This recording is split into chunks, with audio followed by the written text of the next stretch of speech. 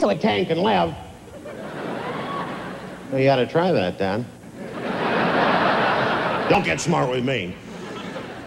Dads always say that, don't they? Don't get smart. Just once you want to go, huh?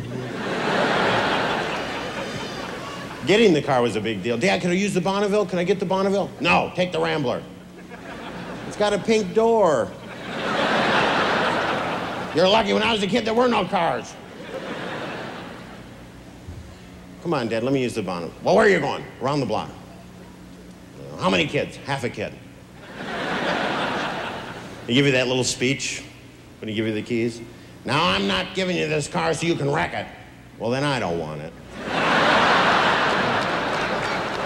You get the car, you pick up 100 friends. I got the car, I got the car. Then you hit that tank. You didn't even know you're in the desert, did you? Then that guy from the station comes out named Smitty. Gives you that look. Is this your dad's Bonneville? What'd you do, hit a tank? Listen, Louie, I know your dad. Why don't you go in, lay under the hoist? I'll crush your legs. Well, my dad was funny, though.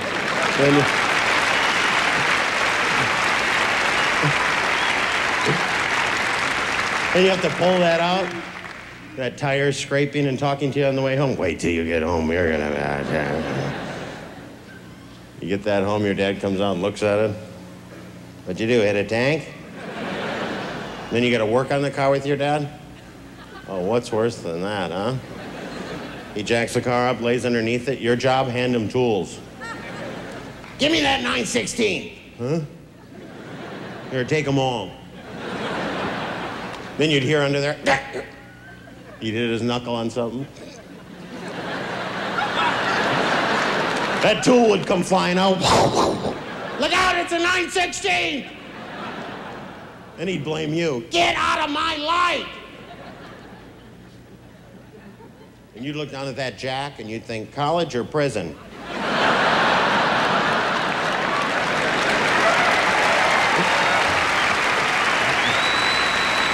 Well, I would certainly like to welcome you all home. I'd also like to take the opportunity to welcome home all the Vietnam veterans, and I hope in my heart,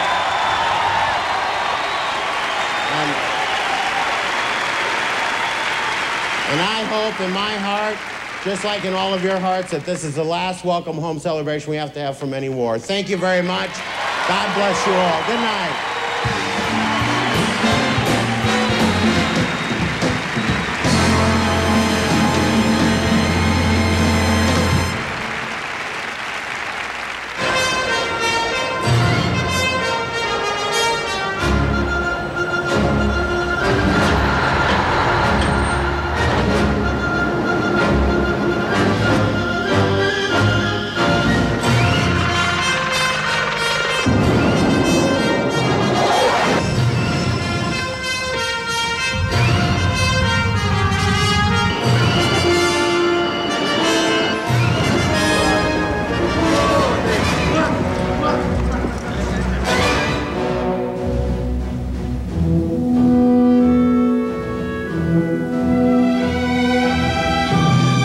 Be little doubt that whatever these innocent people are called, they are in fact hostages.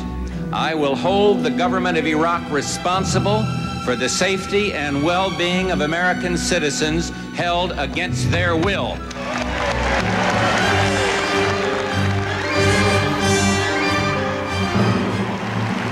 Ladies and gentlemen, our next host, Mr. Glenn Ford.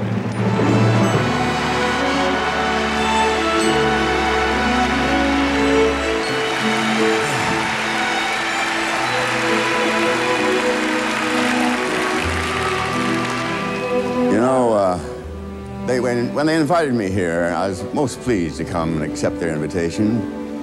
But I told them, I said, what do I say? What do I do? I mean, I'm not an entertainer in that respect. I can't play a musical instrument, or I can't dance. I can't do a lot of things. But they said, well, what you do, maybe you can tell us a story about one of your experiences when you were during World War II, when you served there, and in, of course, Vietnam. And I do remember one incident in Vietnam, which I'll never forget. I was out on the DMZ, laying in the mud, in the rain, and a gunny sergeant crawled up beside me, and there was a long pause, and he finally said, "Colonel?" I'd yes. Another long pause, and he said, "Are you Glenn Ford?" And I said, "Yes." There was another long pause. He kept looking at me. And then he looked at me and he said, "Well, hell, man, you're just like us." True.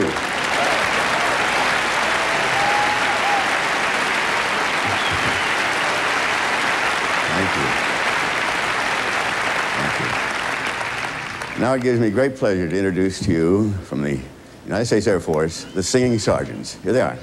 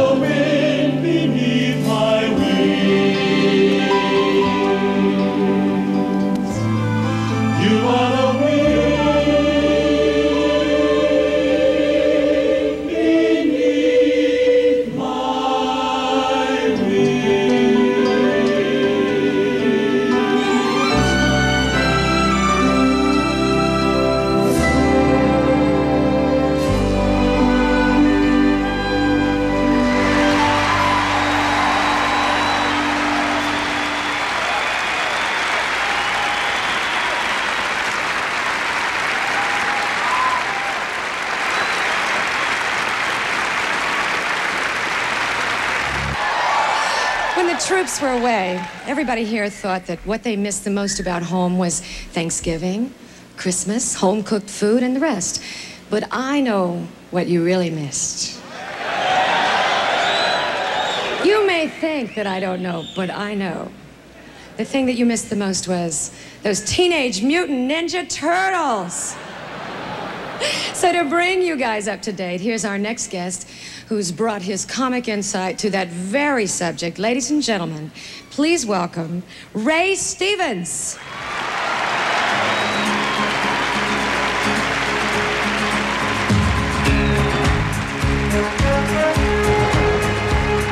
On a chicken farm just downstream from Oak Ridge, Tennessee, a nuclear reactor leaked some water accidentally.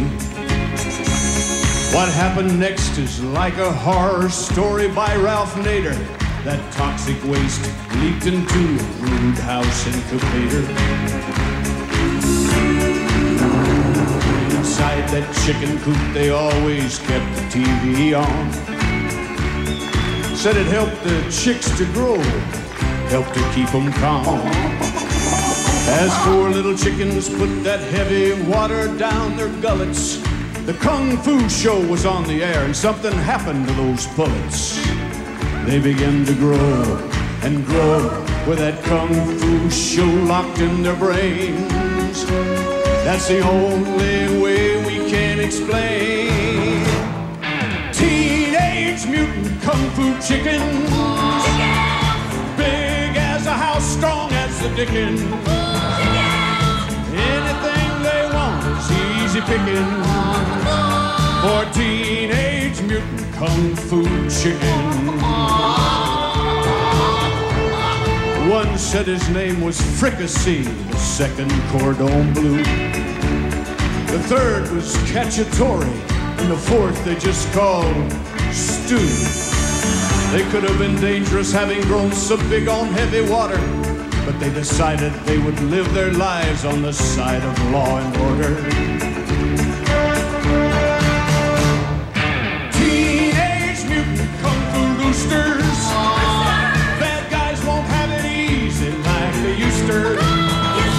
They come with Taekwondo and all the fixing. They're Teenage Mutant Kung Fu chicken. Yeah, we just all down at the barn. They're holding the auction so we wouldn't lose the farm when these 4 big pullets with black scarves around their foreheads come over that hill yonder and pecked them bankers on the heads and dropped them like green persimmons. Then they went down to the bottom 40 and commenced to scratch around as chickens is wont to do. And before you know it, they'd plowed that whole field ready for planting. Yeah, they saved our farm. Teenage Mutant Kung Fu chicken, big as a house, strong as a dickens. Anything they want is easy picking for Teenage Mutant Kung Fu chicken. Teenage Mutant Kung Fu chicken.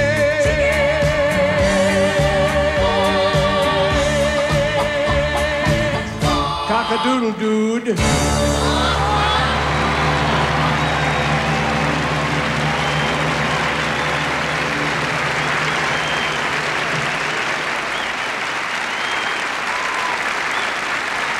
Thank you. 5, 4, 3, 2. The United States relies on the Air Force. 1. And the Air Force has never been the decisive factor in a battle in the history of war.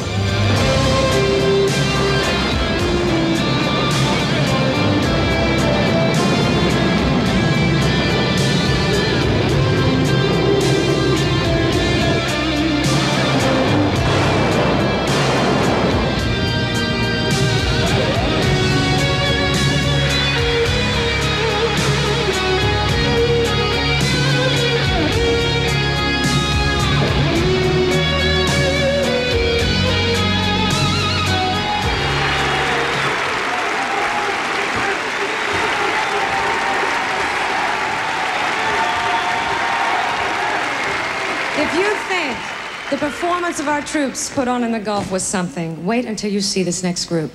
They give a whole new meaning to the word precision. Now, kids, don't try this at home.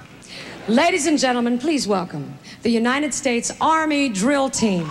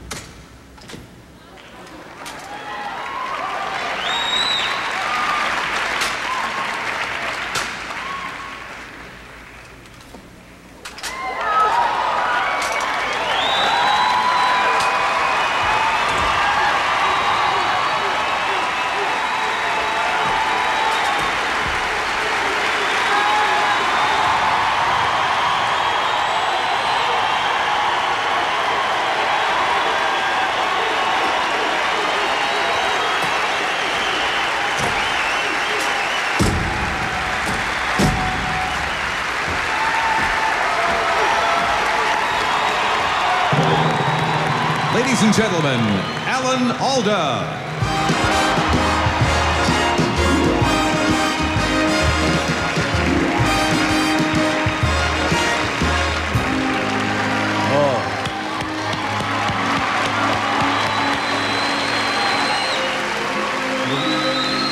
That drill team something.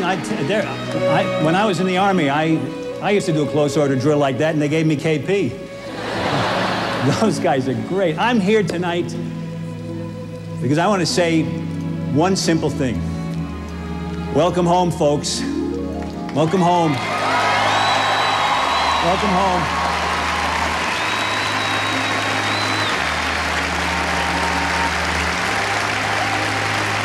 You don't know how good it feels to stand up here and see your faces and to see them here. I know I speak for millions of Americans when I say that we want you to know how grateful we are for the sacrifices you made, for the time you set aside in your lives, for risking your lives. We know it's cost you a lot, and we know it's cost your families a lot too. But when you were called, you served, men and women alike. We're saddened as you are by the thought of those whose lives have been lost and of those whose lives have been changed by being among the wounded. And we know that each one of you must have realized, as we did, that no one knew who would have to make those ultimate sacrifices. Your courage has made us here at home feel a little stronger. So I have a very simple message tonight. It's very short, very much from the heart. We missed you, we worried about you, and we're glad you're coming home again.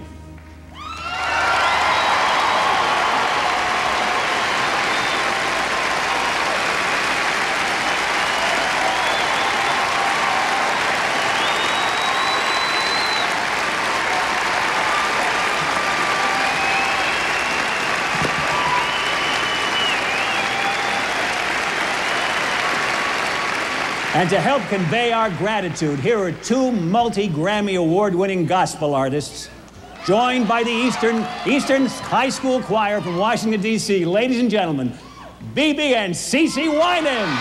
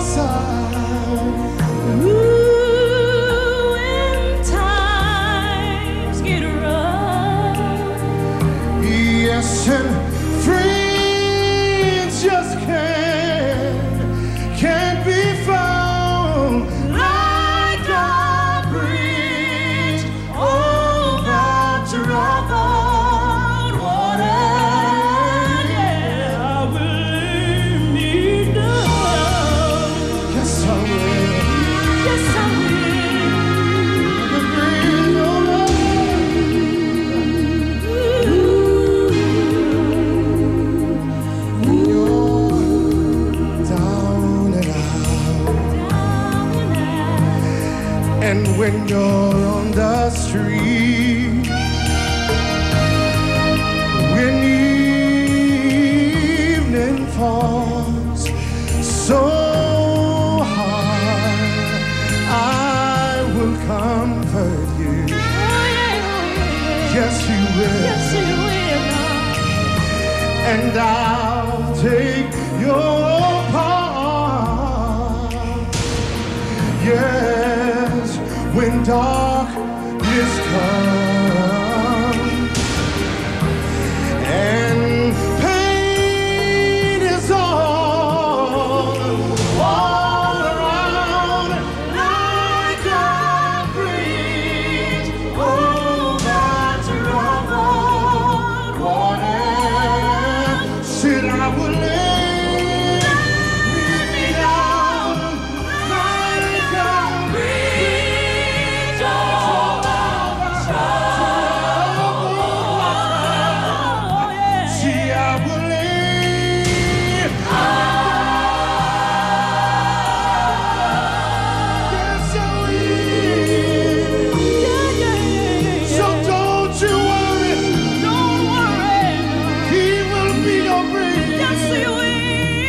Troubled water, yes he will. I'm a bridge over.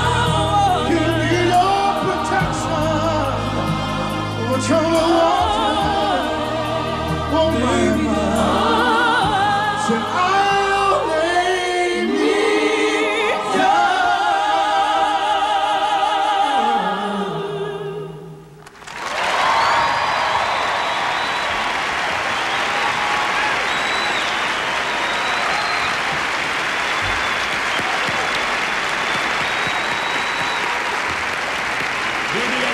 Winans.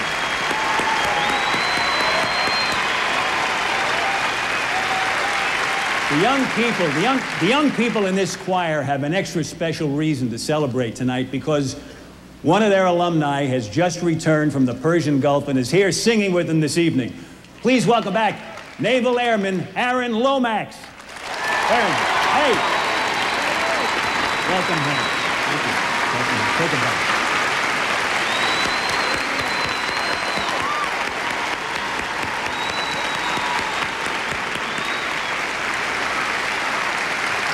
And now, under the direction of Ms. Joyce Garrett, the Eastern High School Choir, on their own, right here.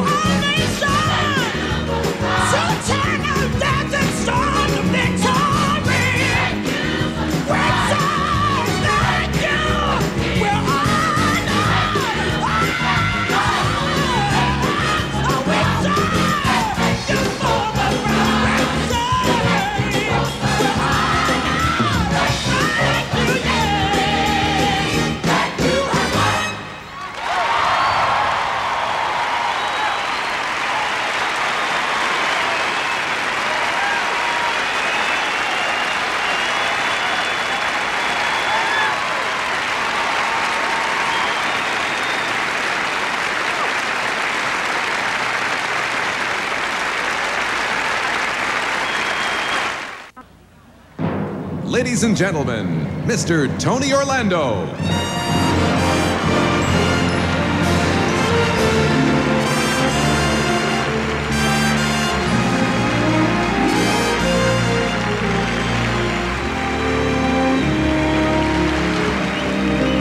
What a night for me. The good Lord has blessed this to be my birth date and has given me the opportunity to work for the President and Mrs. Bush and family and for the greatest military of all time.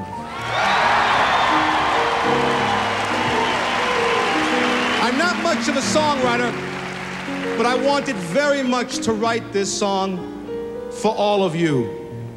It goes something like this.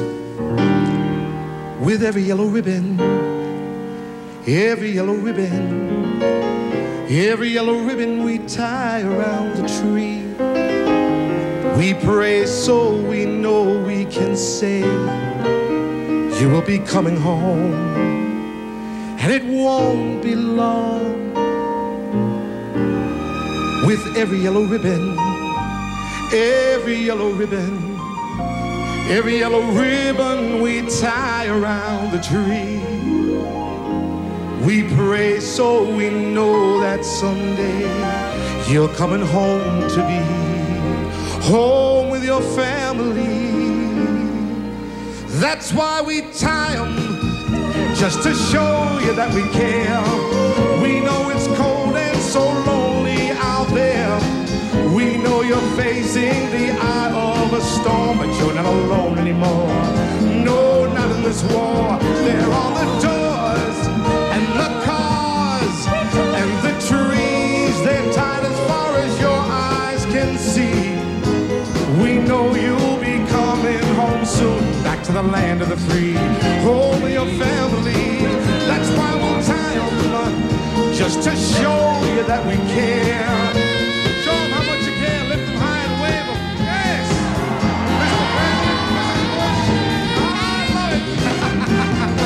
I see that. Ooh, with every yellow ribbon, every yellow ribbon, every yellow ribbon we tie around the tree. While the whole world is praying for peace, everyone under the sun is wearing one. That's why we'll tie them, just to show you that we care. We know there's danger and darkness out there. We know you're facing the eye of a storm, but you're not alone anymore. No, not in this war. They're on the doors and the cars and the trees. They're tied as far as your eyes can see. Oh, we know you'll be coming home soon, back to the land of the free, home with your family. That's why we'll tie them, just to show you that we care.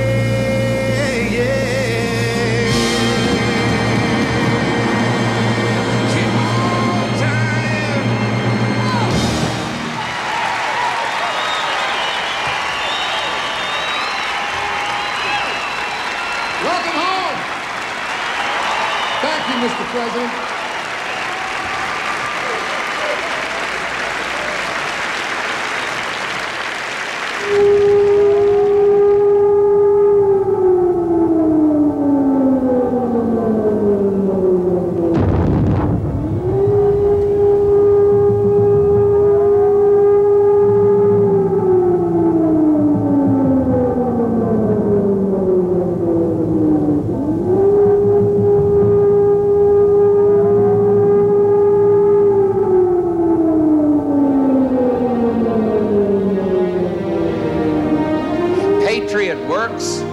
Because of patriots like you, and I came again to say thank you to each and every one of you.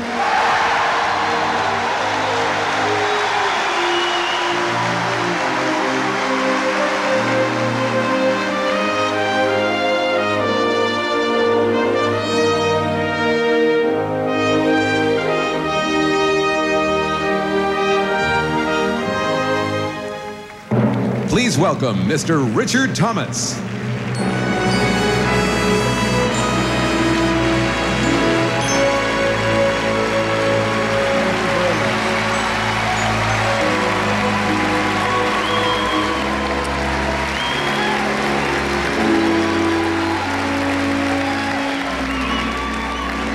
From the very beginning, our country has borne witness to scenes of farewell.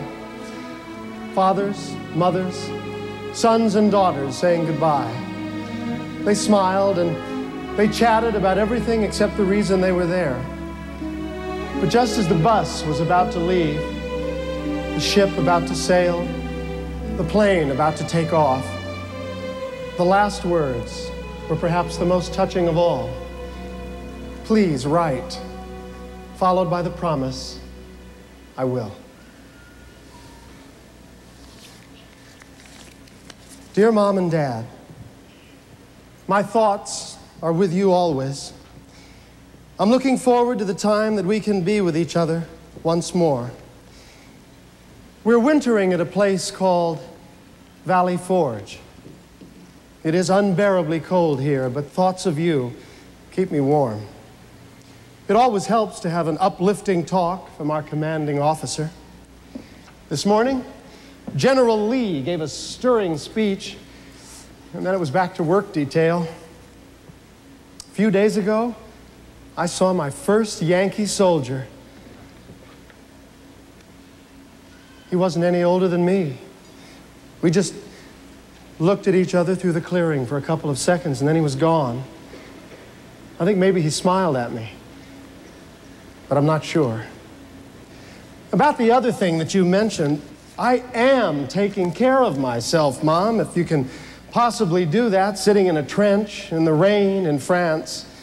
Mr. Cohan's song, Over There, is a big hit over here. I got your last letter, and I just could not believe that you actually got a job in an aircraft factory. The next time I see one of our planes fly over, I'll think maybe you helped build it. Mom, I didn't know you could do things like that. Tell me, does the new television set really bring in Syracuse? The first TV on our block, and I'm in Korea when you get it. Well, anyway, I bet you're popular with the neighbors. We got a chance to listen to Armed Forces Radio, and we heard the play-by-play of the first Super Bowl. It was great.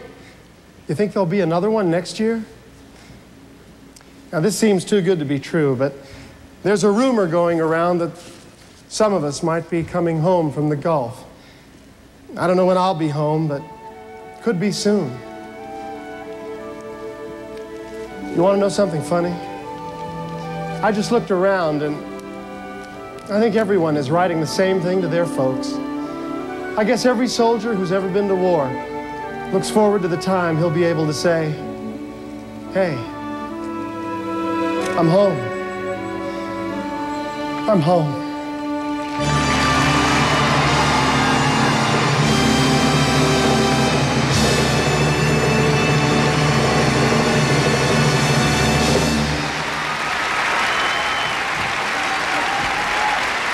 A letter for all time. And now, a song for all time.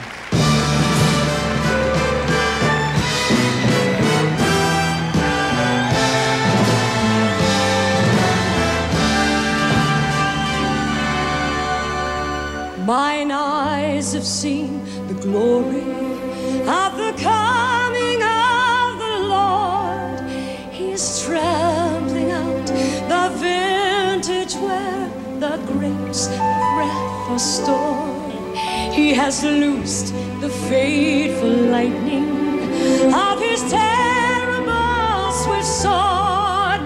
His truth is marching on. Glory, glory, hallelujah. Glory, glory, hallelujah. Glory.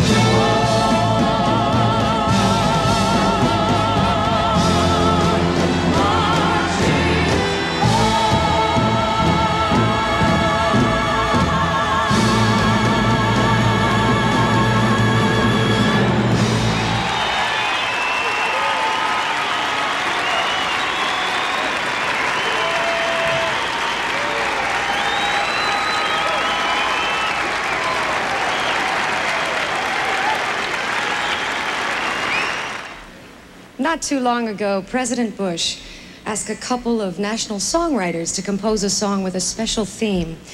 He then asked a certain artist to record it. Here is the song, Point of Light, and the young man who made the president and millions of other people happy. Here is Randy Travis.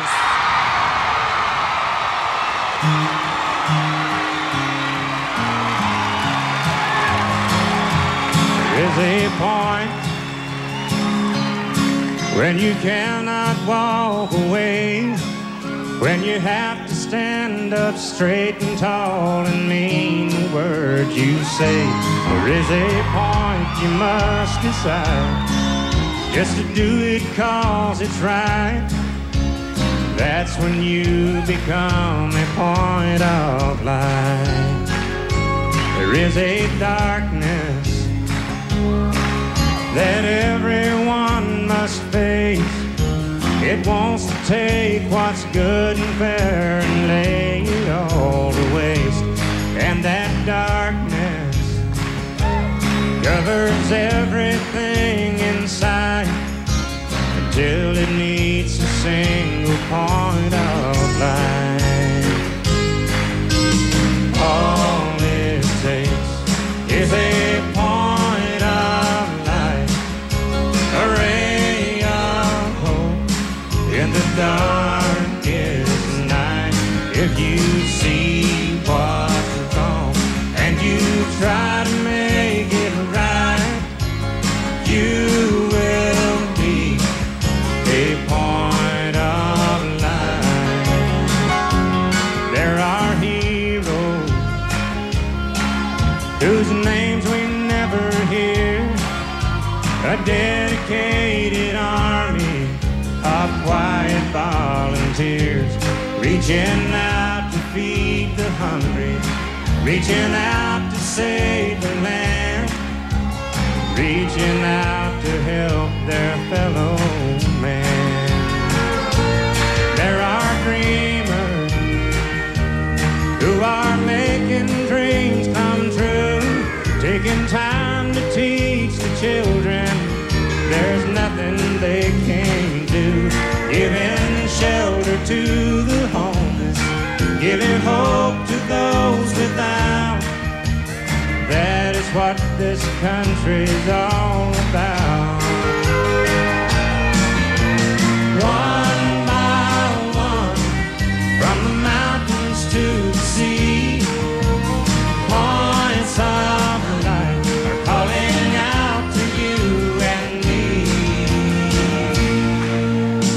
All it takes is a point of light, a ray of hope in the dark.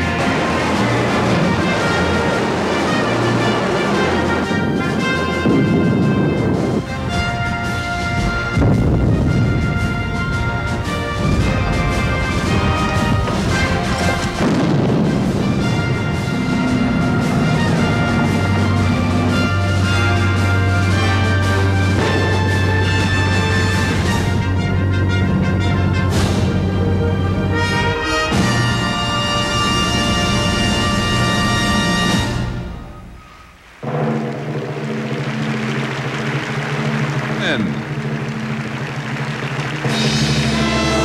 Ladies and gentlemen, Miss Sophia Loren.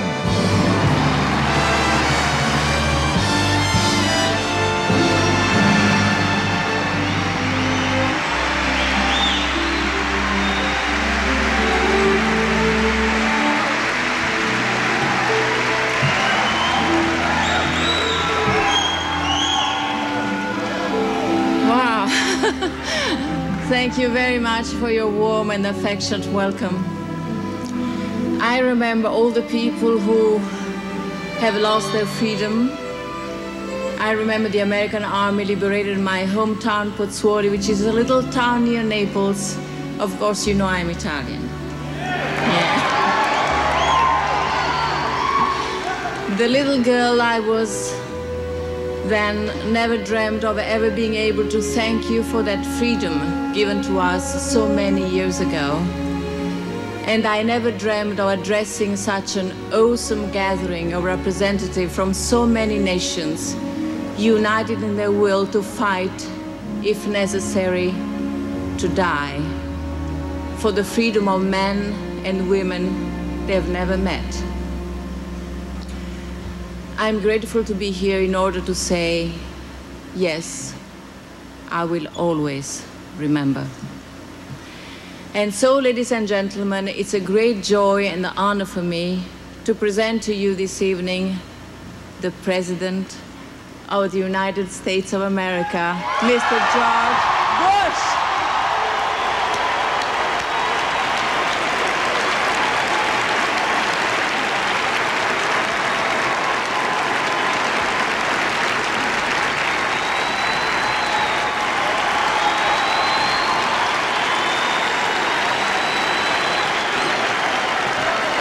Thank you all very much. Sophia, thank you. Thank you very much.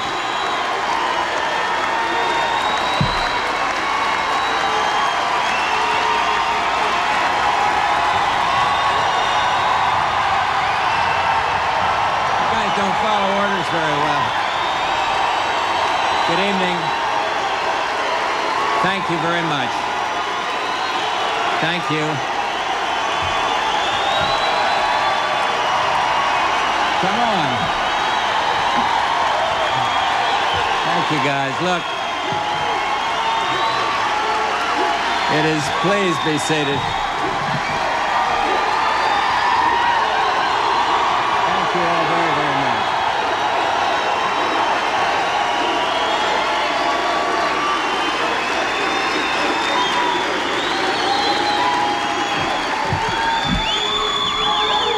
That's the way you follow orders.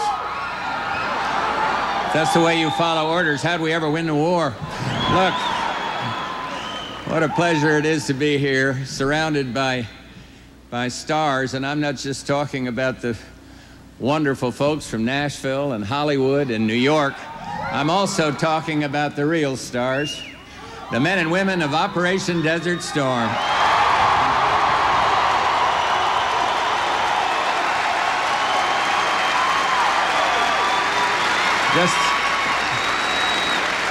It's just a few short weeks ago, the fighting in the Persian Gulf ended in complete victory for the coalition forces.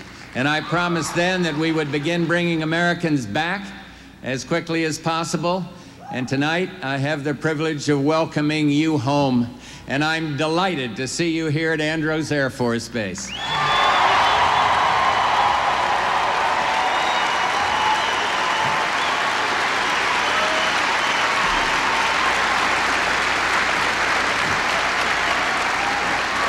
And Barbra and I came here to say congratulations to you and to all the men and women in our armed forces. You know, America rediscovered itself during Desert Storm. First-rate military leaders executed a sound battle plan and delivered a swift victory.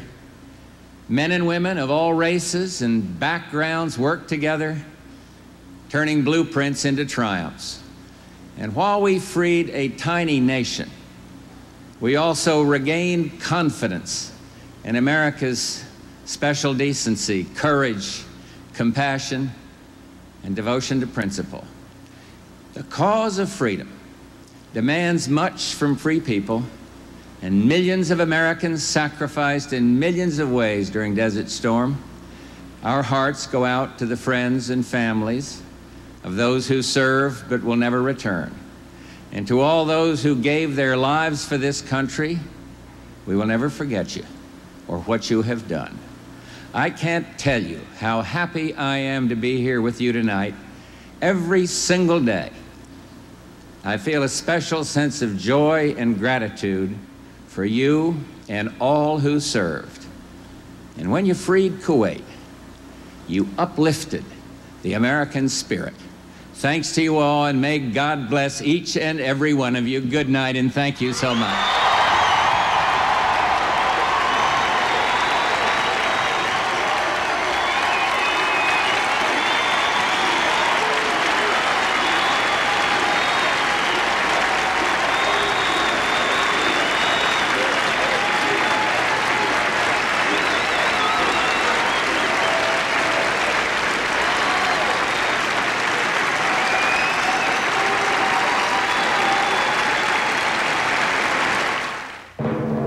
Ladies and gentlemen, Miss Lynn Redgrave.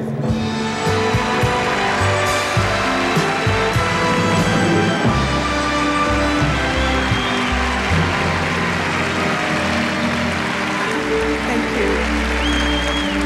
One thing became clear during the Gulf crisis is that you can't underestimate the abilities of women. Now, you may not...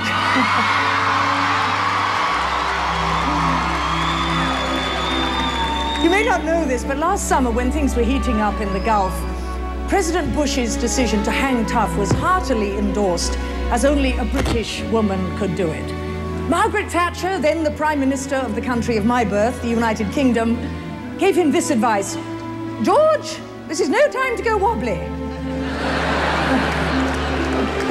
Now, it's quite common here in America to hear people speak of the beauty of women and the bravery of men. And although women have taken part in every military crisis since the American Revolution, we don't often speak of their courage of acts or heroism. Well, tonight, we want to remind everyone that the Gulf War was one in which the women shared the duty and the danger.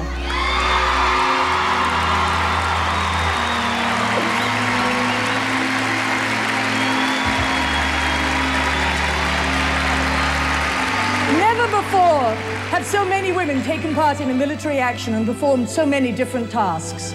Some of the troops jokingly called it Mum's War, but there wasn't much laughter when we watched wives and mothers say goodbye to their husbands and their tearful children as they left to carry out their duties in the Gulf. Like the men, they too were scared, but they had a job to do, and they did it. And we want to say thanks on behalf of a grateful nation. And tonight we proudly acknowledge not only the beauty of our servicewomen, but their courage as well.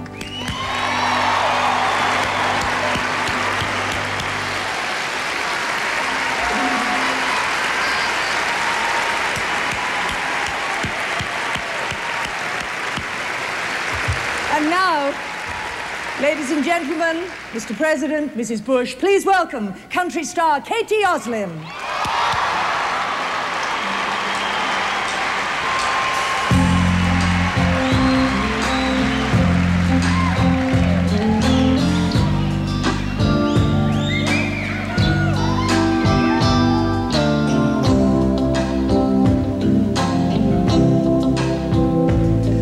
There's a nursery rhyme, it's a favorite of mine, about a little girl in some sheep that she could not find. All her friends told her not to worry, honey, they'll come back.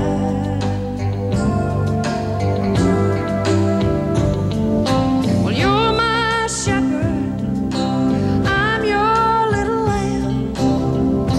You ain't always gonna know where I am, but don't you worry, I'll come back.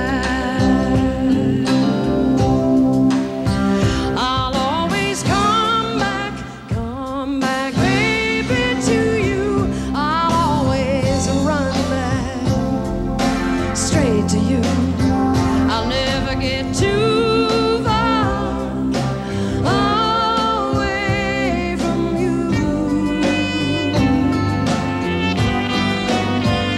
I'll never get too lost that I can't be found. I'm never gonna swim too far out. I don't wanna drown, just wanna come back, come back, come back, baby, to you. There's a wooden wonder, it comes from way down under. They call it a boomerang. And now here, if you handle them things right, it'll come back.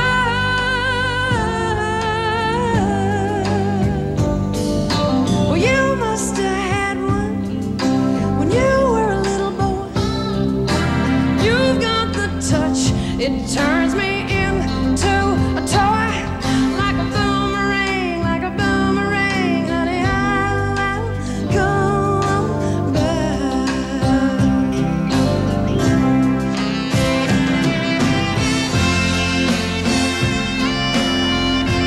Oh, keep your eyes on the horizon, and when you start to miss it a little on me, I want you to look out your window, 'cause there I'll be, 'cause I'll always come back, baby, to you. I'll always run back, straight to you. I'll never get too far away from you. I'll never get too lost that I can't be found. I'm never gonna swim too far out. I don't wanna drown, I just wanna come back, come back, baby, to you. I'll always come back, baby, to you.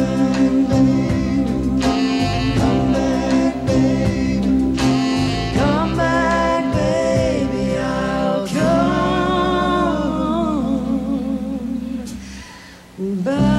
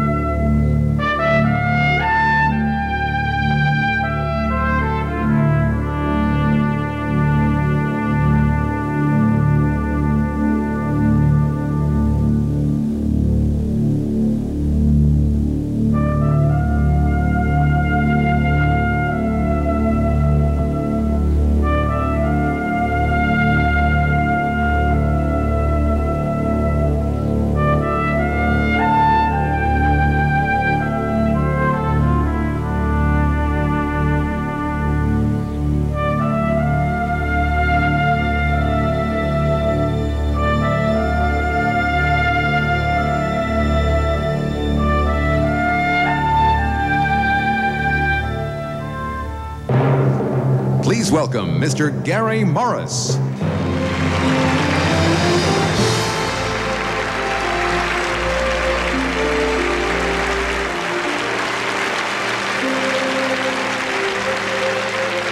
During the Civil War, Abraham Lincoln went to visit the site of one of the bloodiest battles in the history of our country.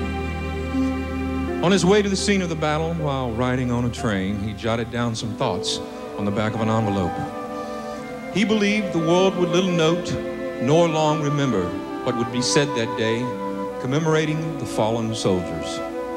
But he was wrong. The speech he delivered has come to be known as the Gettysburg Address.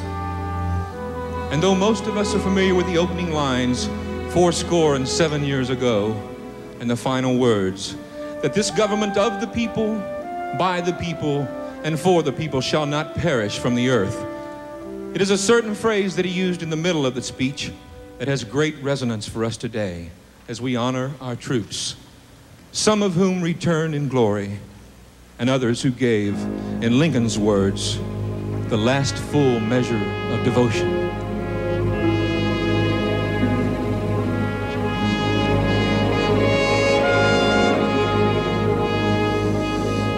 In the long and honored history of America, there are names that shine like beacons in the night. The patriots where vision gave us meaning, who kept the lamp of freedom burning bright. In the long and honored history of America, there are those who paid the last and final price, who were called upon by chance or desperate circumstance to make the ultimate sacrifice. A grateful nation bows its head in sorrow and in thanks for guaranteeing our tomorrow.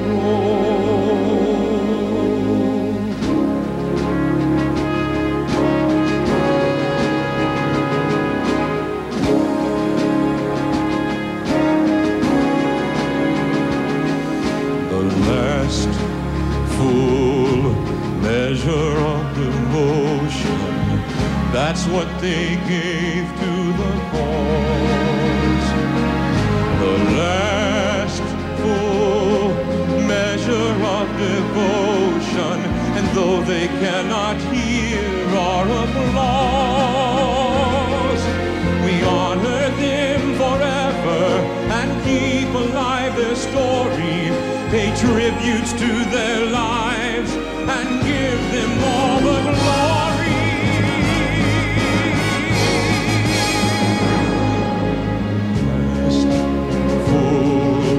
Measure of devotion, beyond the call of duty were their needs.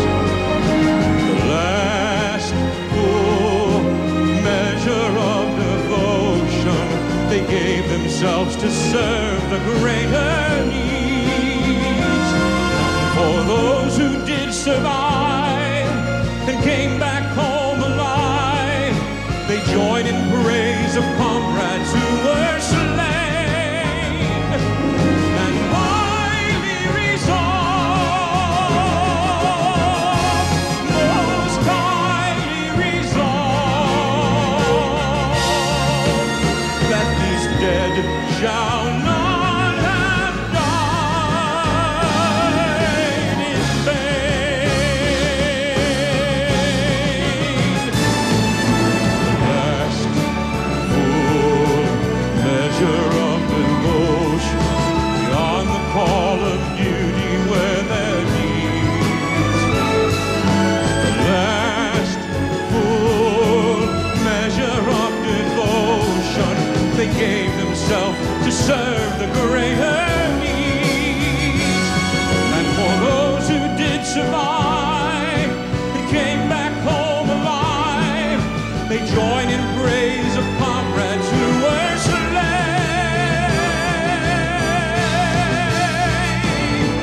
And highly resolved,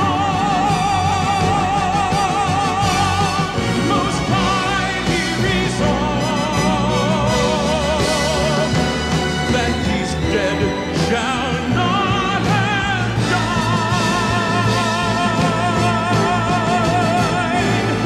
in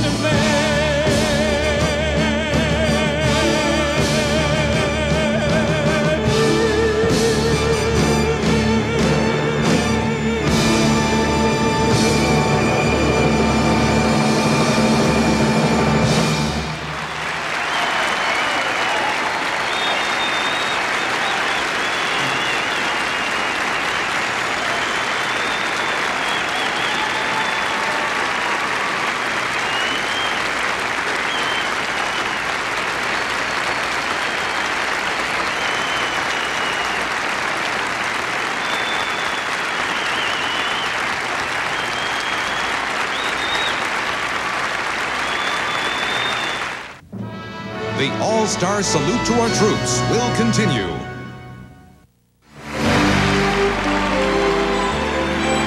How you doing? How you doing? This is great.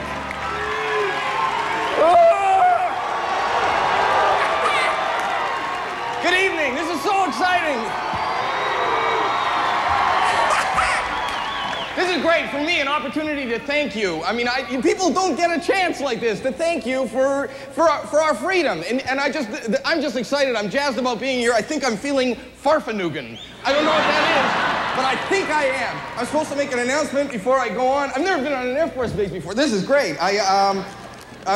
Will the owner of a 1983 gray and green F-16 parked by the side door, you left your lights on. You people are so generous. You really are with your lives and the sacrifice and the time that you, for us, for everybody that lives under a democracy. Even coming here today, the generosity. You know, look at what the guy gave me. He gave me a camouflage bag. Can you see it? How does this work? I don't know. It's so. But how does this work? Camouflage. The military comes up with the Heisman technology, heat-seeking missiles, the Patriot, the radar, and then this is supposed to look like the forest, right? I don't understand the deal here. And I see guys in battle wearing uniforms like this, and they have a helmet with 2 twigs on, and they walk around like, nobody can see me. I would think that this is just an idea. If you wanted the uniform to look like the forest, shouldn't it just be like one tree with a squirrel here? So, and you know what, this really messed me up, but maybe you can answer this. I was walking around the base today. I saw a plane painted like that. How does that work? So if this thing is flying over enemy territory, what happens? The enemy says, don't shoot it. It's not a plane. It's a flying forest.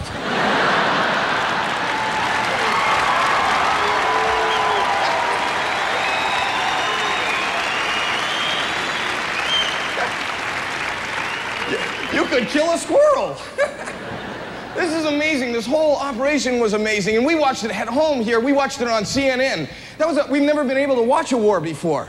A lot of you people watch it on television. It's so weird. Bernard Shaw, one of the classiest guys in broadcasting, he was under a bed for 4 hours. He had like dust bunnies in his hair. And this is Bernard Shaw coming to you from, and that John Holloman guy was there that first night in Baghdad, and they were asking him, he says, missiles were coming down like the 4th of July. Let me stick my head farther out the window and get a better look. You idiot, get under the bed. And that first night, did you watch this? The first night in Jerusalem, the first night they sent missiles to Jerusalem, they had that Larry Register guy. He was nervous, the bureau chief. He was just like walking around, and he didn't know what, he heard voices from Atlanta. He didn't know what. And they said to him, Larry, was it conventional warfare or was it chemical warfare? And he went, hang on a minute.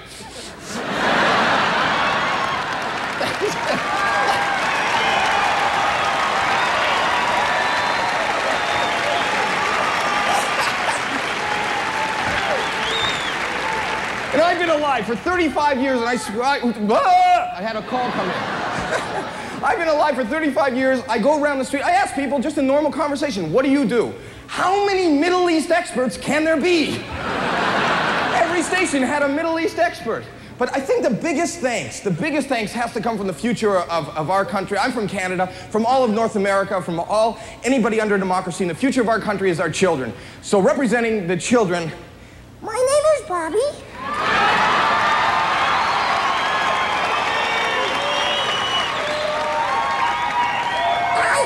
And I wrote a little poem that will thank the men and women of the armed services for our freedom. And it's also about some candy that I have backstage. And it goes like this. Thank you men and women of the armed forces for our freedom. Now I'm gonna go backstage and get my candy because I want to eat them. Thank you very much.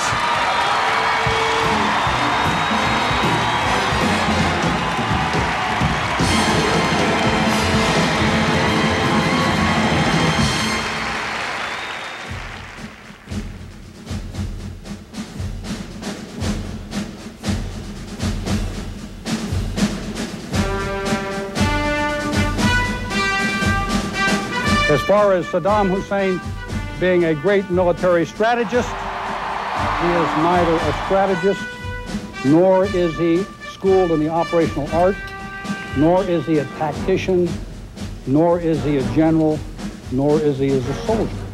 Other than that, he's a great military man. I want you to know that.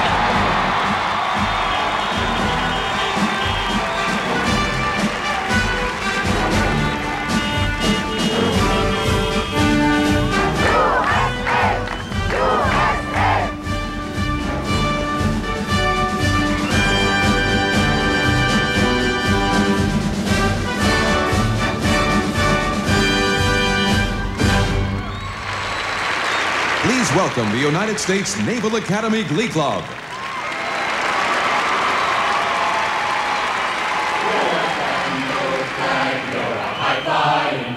And forever in peace may you wave.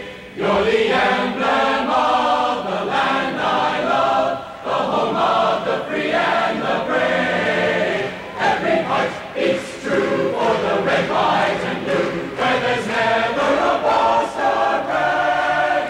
Should all acquaintance be forgot, keep your eye on the grand old flag.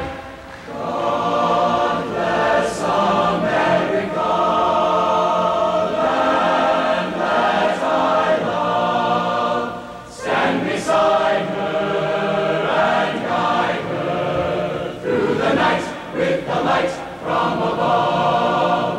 From the mountains to the prairies, to the oceans white with foam.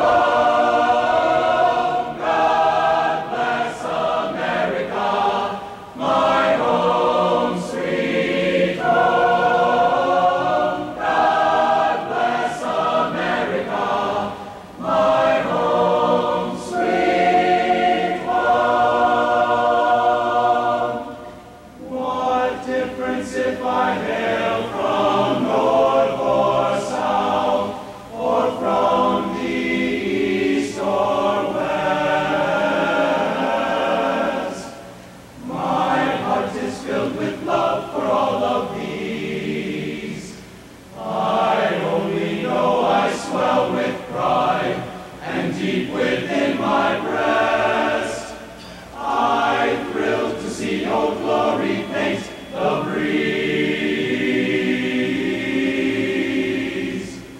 This is my country, land of my birth. This is my country, grandest on earth.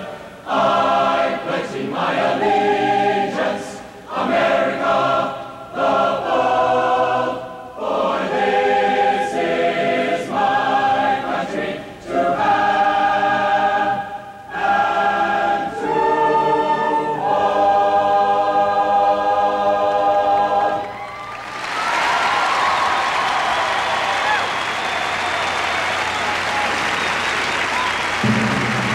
Ladies and gentlemen, the distinguished Academy Award-winning actor, Mr. Charlton Heston.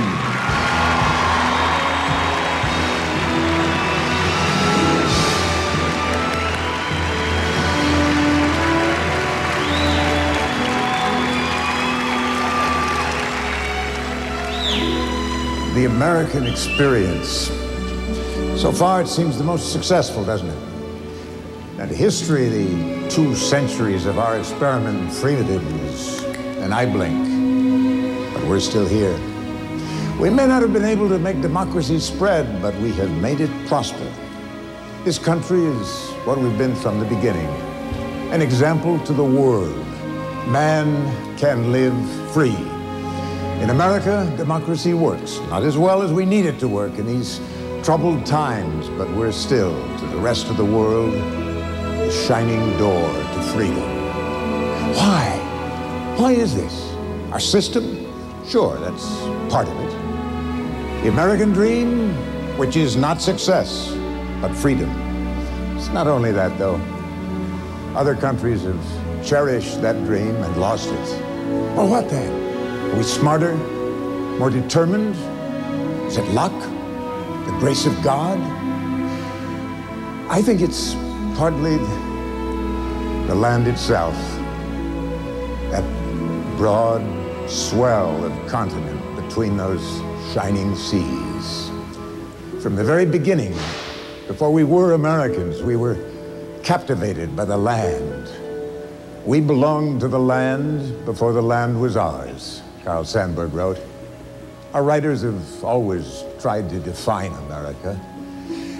I took what some of them, F. Scott Fitzgerald, Tom Paine, Martin Luther King, Samuel Eliot Morrison, William Faulkner, Thomas Wolfe, and Abraham Lincoln wrote, and I put it into one paragraph about this country. 8 different men writing in 3 different centuries. Here's what they all said. I have a dream. I refuse to accept the end of man. I believe he will endure. He will prevail. Man is immortal, not because alone among God's creatures he has a voice, but because he has a soul, a spirit, capable of compassion and sacrifice and endurance. This is particularly true about America and Americans. It is a fabulous country, the only fabulous country, where miracles not only happen, they happen all the time. As a nation, we have maybe uniquely a special willingness of the heart, a blithe fearlessness, a simple yearning for right and justice that in our revolution lit a fire that can never be stamped out. It is the living, fruitful spirit of this country. These are the times that try men's souls. The sunshine patriots and the summer soldiers will in this crisis shrink. But he that stands and bears it now will earn the thanks of man and woman. We must bind up the nation's wounds with firmness in the right as God gives us to see the right. Let us finish the work we are in. With that, to the men and women we honor here tonight, I add only 2 words of my own. Welcome home.